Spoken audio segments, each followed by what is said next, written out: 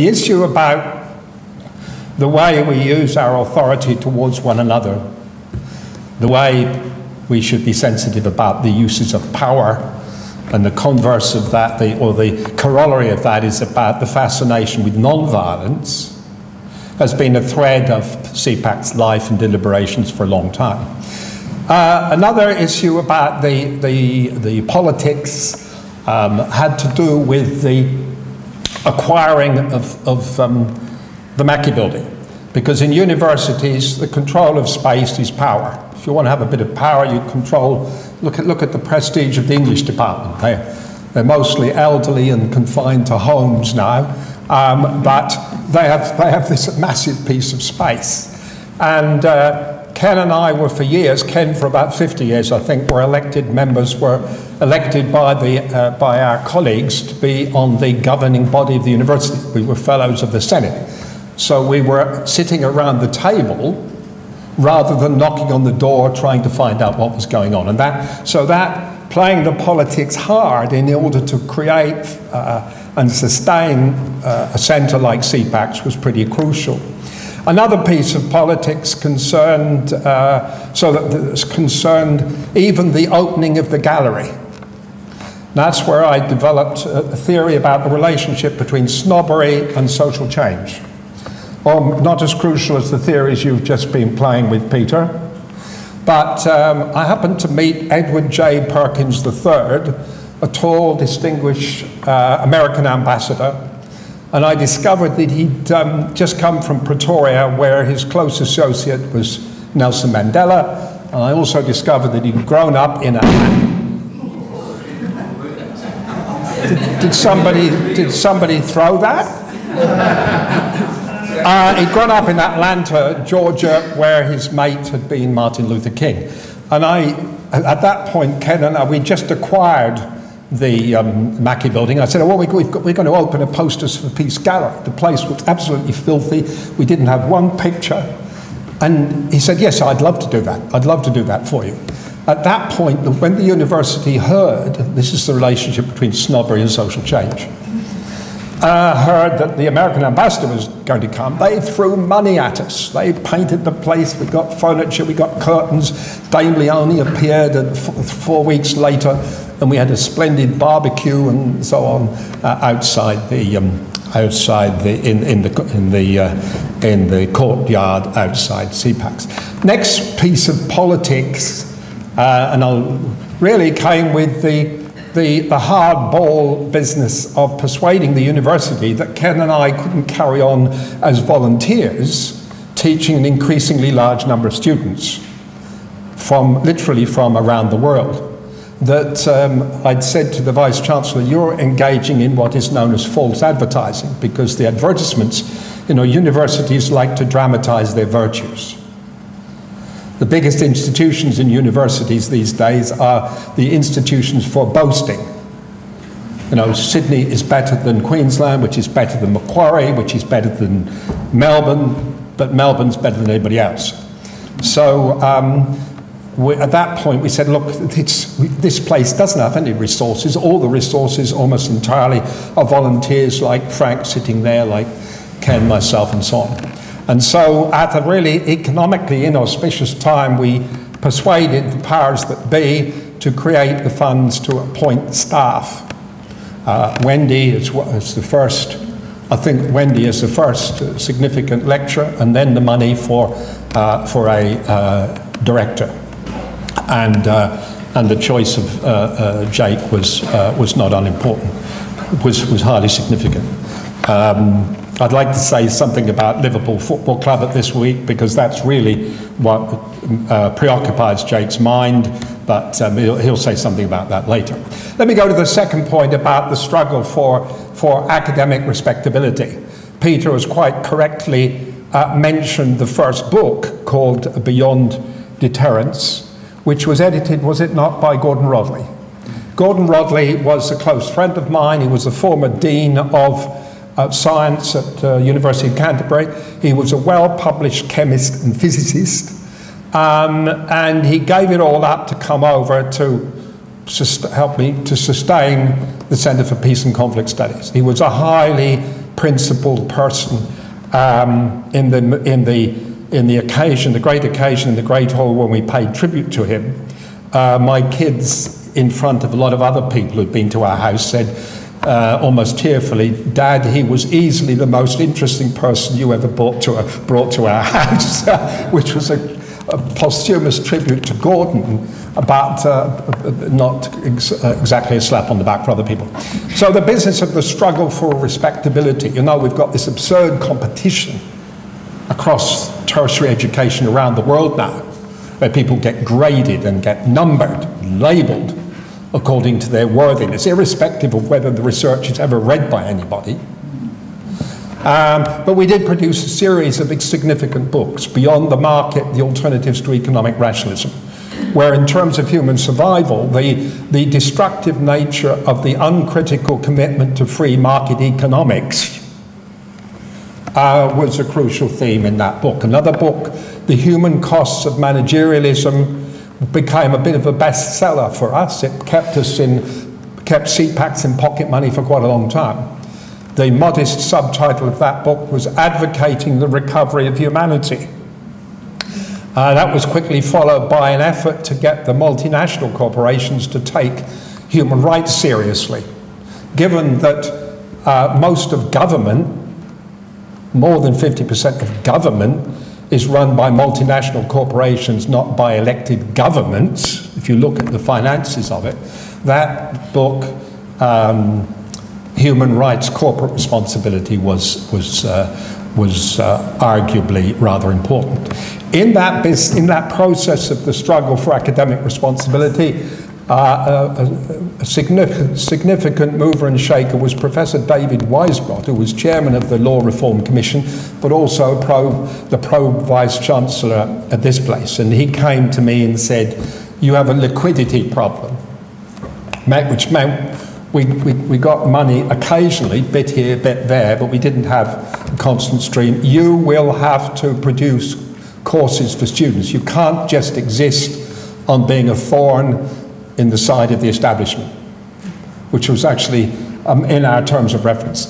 And so the wonderful Cheryl Minks, who's no longer with us, and we wrote the first ever course. We decided we wouldn't do undergraduate, we'd do postgraduate. It was called Resolving Conflicts in Organizations, on the understanding that a great deal of conflict in many spheres of life derived from the failure to build a culture of mutuality and reciprocity in organizations.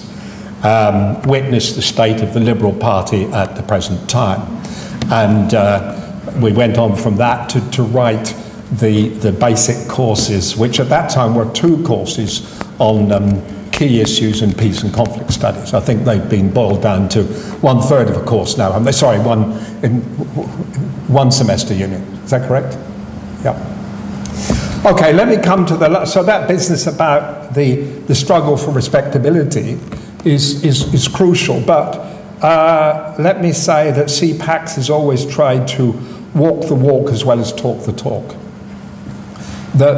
It's a complete con to behave as though you can have great academic respectability and you don't do anything. It's in particular in an area which is, for me, the most intellectually, politically, spiritually fascinating, because it crosses, namely peace studies, peace and conflict studies, peace with justice studies, because it covers just about every boundary imaginable. So even the demonstration that Jake characteristically organised outside the ABC studios when the International Peace Research Association conference was held here, protesting about what? I can't remember, Jake. What was it? Lack of balance in coverage of defence spending. Okay, lack of balance in coverage of defence spending. Even those demos and our constant support, financially and otherwise, over so many years for the anti-bases campaign, that's been a central thread of CPAC's existence as well.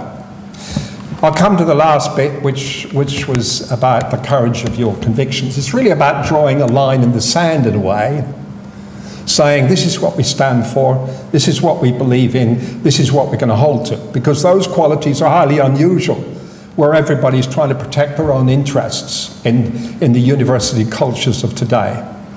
First issue like that came up really in a conversation with Muhammad Yunus, the founder of the Grameen Bank. I remember in 1997-98, when he had been chosen as the inaugural recipient of the Sydney Peace Prize. And of course, the Sydney Peace Foundation and CPACs were Siamese twins, almost inseparable, and a great deal of, and the one has been a catalyst for the other, and long may that continue. We'd already arranged the date, we'd already arranged the details, and then Mohammed rang me up from Bangladesh and said, look, there are not only floods in Bangladesh, but President Clinton is going to come. I'll have to change the date. I'll have to change the arrangements.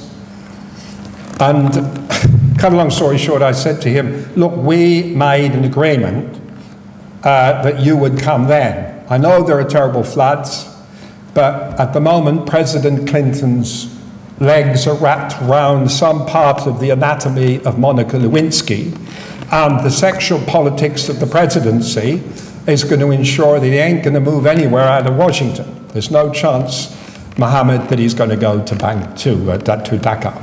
So and Mohammed at that point agreed. Of course, poor Bill Clinton, well, not Bill Clinton was preoccupied with that controversy for almost most of the latter part of his presidency. Another issue, another example of the courage of your convictions, which I think CPACs is known for, and the university doesn't really like it all that much because they'd like us to be respectable and clean and not involved in controversy, concerned our support for the Palestinian Hanan Ashrawi. And that was, in some ways, both the Peace Foundation and CPACs have, if there's a stereotype reputation, people say, well, you're something to do with that Palestinian woman. And that went on, that controversy went on for about 6 months off and on, certainly for 3 months, because I had federal police protection for 3 months over that issue. And the fact that we didn't give way, that we told that powerful lobby from around the world that we didn't give way on issues like that, gave us a reputation for being, in a way, official Palestinians. And Jake has continued that tradition in Andre and Ken and the Council of CPACs in their support for arguably one of the most important human rights campaigns in the world, which is the boycott, divestment, sanctions movement to establish the Palestinians' entitlement to self-determination. And the prosecution of the Israeli law firm of Jake and the eventual knocking back of every claim that that law firm made is another valuable feature of CPAC's tradition of having the courage of its convictions. I suppose the whistleblowing, this is the last point I'll make on that issue, almost the last point I'll make altogether. The whistleblowing about the cowardly behavior of the university when pressured by the Chinese not to have the Dalai Lama on the campus is another example. Where did the Tibetan groups come to when they wanted some support? They came to the Mackey building, right? As many, many groups all over the city and indeed over the state do. And the rest is history. Remember, I went to the ABC, went to the 7:30 report, and that's a crucial part of CPACs. You have to have networks of contacts across the city, across the state, with people like Meredith, but also with colleagues in politics in the pub, with the anti-basis campaign, with NGOs like Amnesty and Oxfam and so on. Okay, well, that's enough about the courage of your convictions. Let me finish by giving a tribute to CPACs in terms of the culture that it has built up. I think the support which students from all around the world receive from colleagues and from one another is a crucial feature of living and breathing and laughing and joking in that building. That is absolutely crucial to people's health and well-being, to their mental health, let alone to their physical health. If you don't pay attention to the fact that half the overseas students owe a fortune in debt to the university, because it's really a business corporation these days, first and foremost, then you can hardly be talking about peace with justice.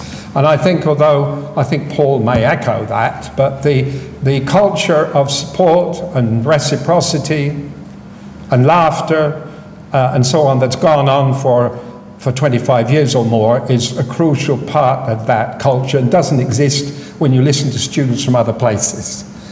The sad death of Estelle Hines, a postgraduate student, prompted a large number of us to go to the funeral and to support her family, and a year later to make a large number of us to make a pilgrimage to her graveside. I know that's a bit of a somber note to finish on, but it's meant to characterize the importance of that culture. And I hope if some of you young people, you lucky things, are still here in 25 years' time, you will report that the same culture still exists.